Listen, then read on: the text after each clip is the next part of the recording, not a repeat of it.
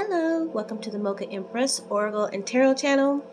This is the energy of the day reading for Tuesday, January 12th, 2021. I'm going to be using where is my box? Oh, sorry. Going to be using the Angel Tarot card deck. This is a general reading. It's not for anyone in particular. It's just I'm reading the energy for today, so take what resonates, leave what doesn't. If you'd like to book a personal reading, you like more information, if you'd like to ask any questions, if you'd like to donate to the channel, please feel free to look at the information underneath the video. That will give you my contact information, website, my CashApp, my Amazon wish list. All that information is located below the video today. Okay, so I did a small prayer. I've already pre-shuffled the cards, already put the cards out. I'm going to be using the 3-card spread to read the energy. The first card represents the energy of the day. The second card represents what you should be focusing on. And the third card represents what you should be avoiding. Okay? So the first card I chose, first card that came out, not that I chose. The first card that came out was the Magician.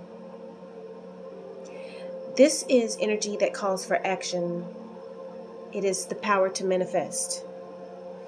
It is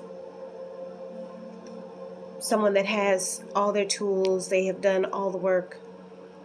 They have all the information that they need. They have all the tools that they have to have that power, to manifest that power, to manifest whatever it is that they need, whatever that they want.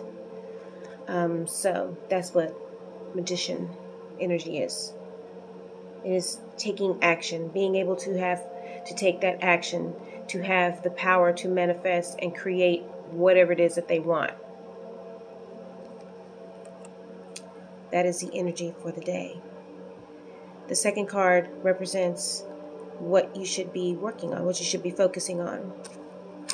And that energy is Page of Fire, which is also considered the Page of Wands. It's someone that is newly inspired. They have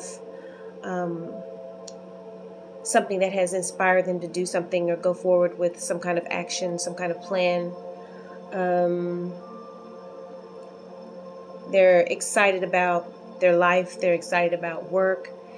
Things are going well for a person with Page of Wands, Page of Fire energy.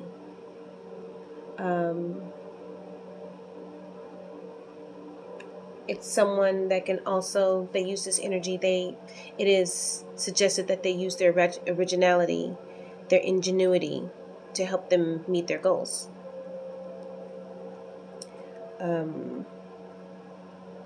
This also says that someone that has Page of Fire energy they usually are someone that is outgoing, that is creative, that is confident.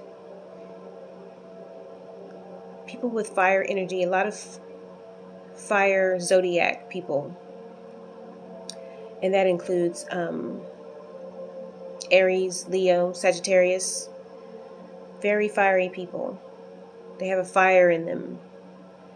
And that fire helps keep them going. It helps keep them confident and pushing forward and, creative and can't find the word that I'm looking for. Go-getters. They're not afraid to go after what they want. They can be mischievous though too. But for the most part, fire energy. It's confidence, it's warmth, it's go-getting ambition.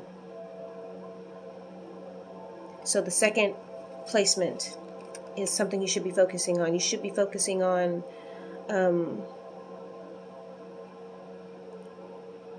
something that has some kind of information that has been given to you, some kind of knowledge as far as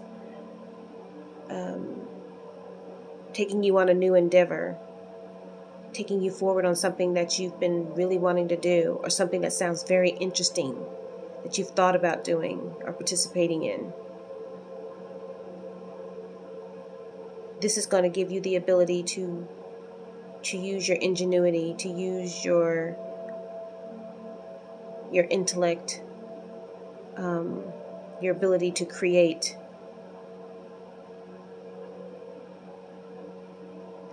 Okay, the third placement is something that you should be avoiding, what you should be avoiding today, and that is ego. Ego is the same as the devil in tarot, most tarot decks.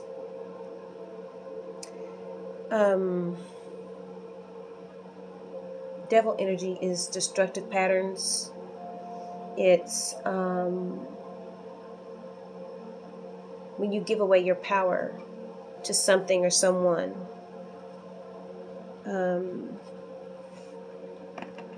It's also like a false sense of entrapment. You feel like you're stuck in a situation, but you really aren't. Your mind has tricked you into believing that you are stuck. Probably, or you know that you're not stuck. It's just you choose to stay because you're afraid of something new. You're afraid of venturing out into the world and away from something that you're used to, something that is a pattern, even if it's destructive. So your mind tricks you into saying, oh, well, you can't do any better than that. You don't know anything other than this.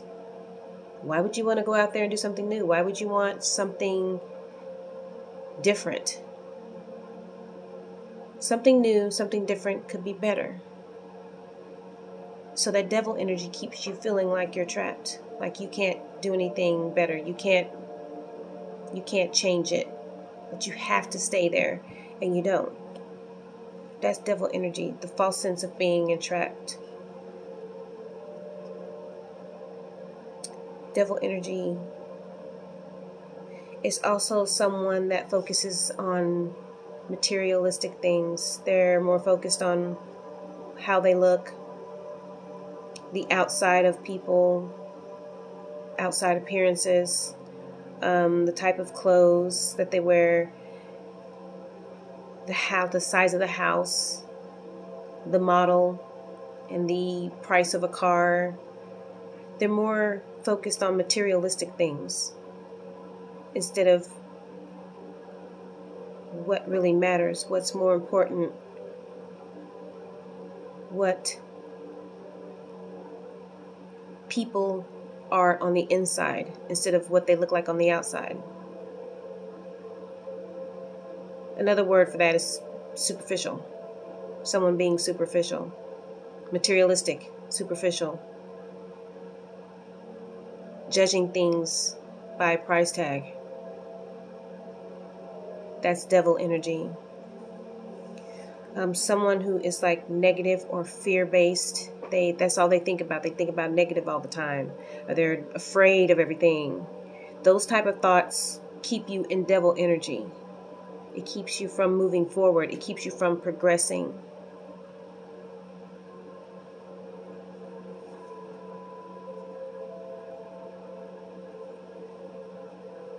Fear is an awful thing.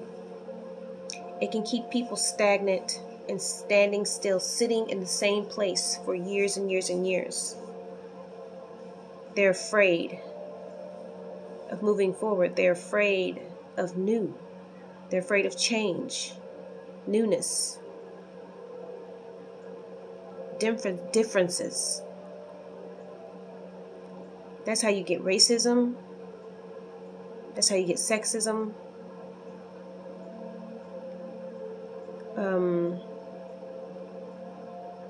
All those other negative isms. But those are two main ones that I can think of right now. People that are racist, they're afraid of anything different from themselves. They're afraid of races that are different from theirs. And plus, anyway, this is a whole different subject, but race is not really a thing. That is a construct. That is a human construct.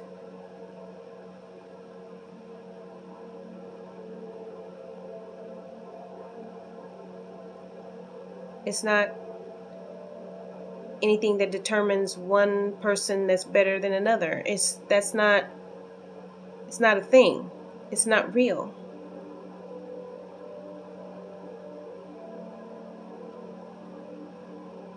Evil men, or I would say people working out of that devil energy, they're the ones that created race, the different races, the names, the labels for the different races. They're the ones that created that mess. And now we're having to live with it. We're having to live with that mess, deal with it, and explain to people. It's like, your race is no better than mine. Race really isn't a thing. You try to tell people that, and they're just so stuck in that lie that has been carried on for hundreds and hundreds of years. They don't want to believe it. They're stuck in the devil energy now. But I digress. Let me go back. But that's what fear does to people. It keeps you from being the best that you can be, the best version of you.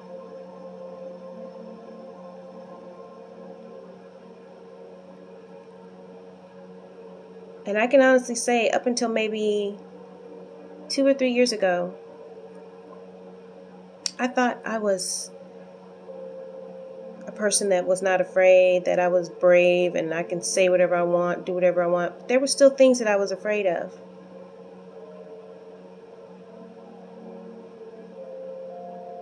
But the more and more I walk my path, every day that I walk my path, less and less fear. And I feel free. I can say whatever I want. Now, I do not care what other people think about me. I do not care what they say about me. I do not care that they do not approve of how I live my life, because it's my life.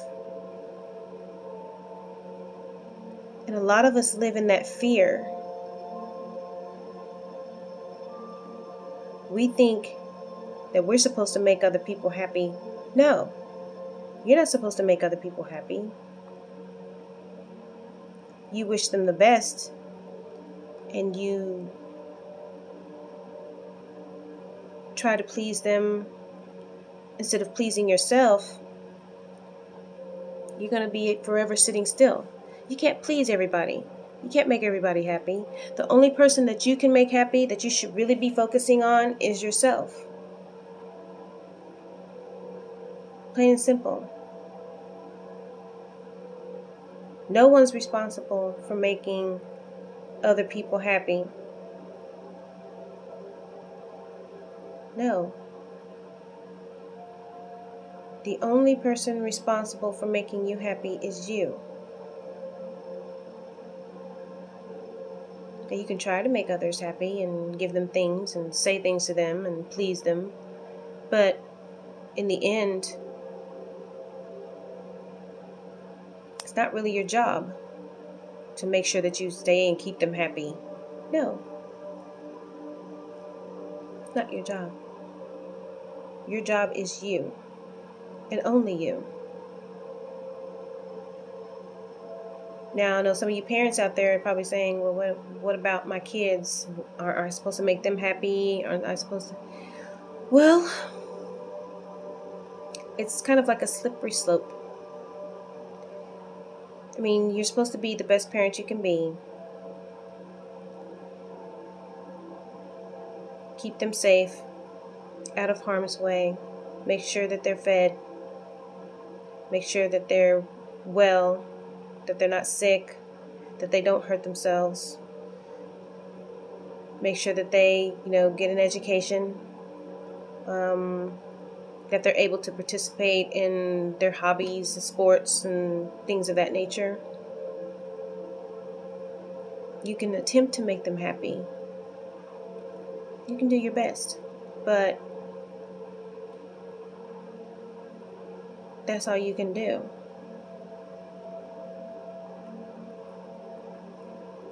In the end, they grow up and they become aware. They become aware of the world.